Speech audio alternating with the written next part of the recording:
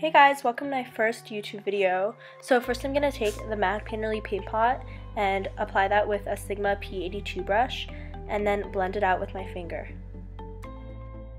So then I'm going to take Peach Smoothie by Makeup Geek on a Sigma E40 brush and put that in my crease. As you can see, this color is pretty similar to the color of my skin, so it's just kind of going to act as a base color to set the painterly paint pot and make the other shadows blend easier on top of it, and that'll help create the gradient and smoky effect that we want. I'm taking Makeup Geek Chickadee on the same brush that I just used, and I'm basically putting it in the same exact place as I did the other color, and I'm doing this just to warm up the look even more.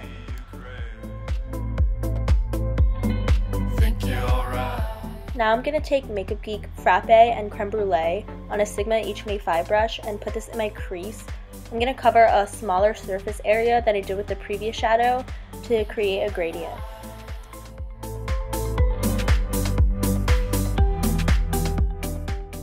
Now with Makeup Geek Cocoa Bear on a MAC 217 brush, I'm going to start by placing this on the outer third of my eye with a very light hand and then kind of use a heavier hand as I go on. I'm just going to build up the color and keep dipping into that eyeshadow.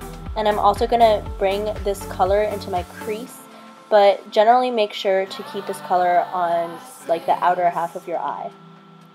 And then I'm going to take the Sigma E40 and blend out that very apparent harsh line for a more seamless look. Make sure to do this in between every step. On that same MAC 217 brush, I'm going to buff Frappe and Creme Brulee on the outer half of my lower lash line. I'm going to make sure to connect it to my outer corner there, kind of to create a V or a C. And I'm kind of going to flick the eyeshadow to the end of my eyebrow to create a more elongated effect.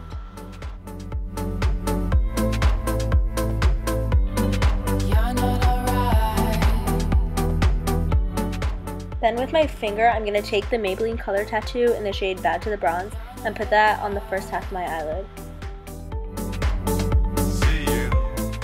My favorite way to apply pigments is to first wet my brush, this is the MAC 242, with some Fix Plus, and then I'm going to take the Makeup Geek Pigment in Nightlife and kind of tap a little bit into the cap and then squish my brush into the cap to get the product on the brush. As far as placement, I'm basically going to put it in the same place that I did the Maybelline Color Tattoo. And you may think that the color tattoo is kind of redundant, but it really will help the pigment stick better, and putting the pigment on top of the color tattoo just gave me the desired color that I wanted.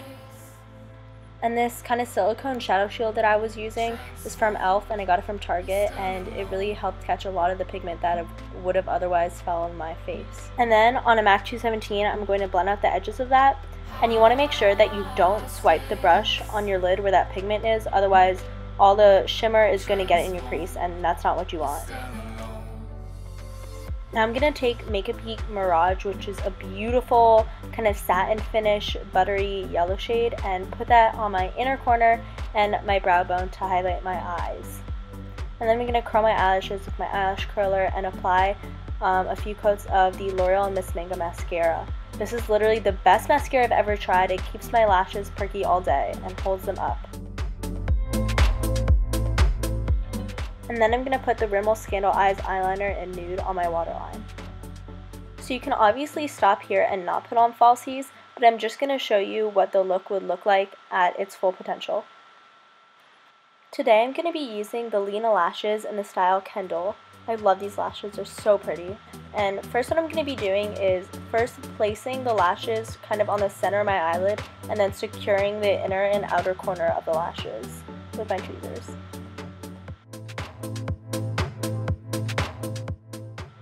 What I recommend doing to make your eyelashes stay on longer is kind of taking tweezers and pressing on the upper part of your eyelash band, kind of like I just did there, and then also squeezing the eyelash band with your eyelid just to kind of help the lashes stay on longer.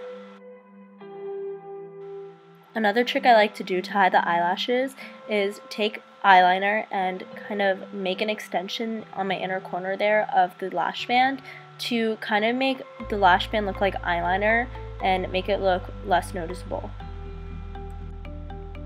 And if any of you want me to make a video showing all my tips and tricks for applying fake eyelashes, please leave it in the comments below. I'm going to be lining my lips with the NYX Natural Lip Liner, and then the lipstick I'm going to be using in the next clip is the Urban Decay lipstick in the shade Naked 2.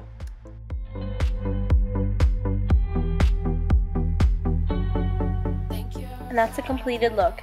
Thank you guys so much for watching, and please comment down below if you have any other suggestions on what other looks I should do.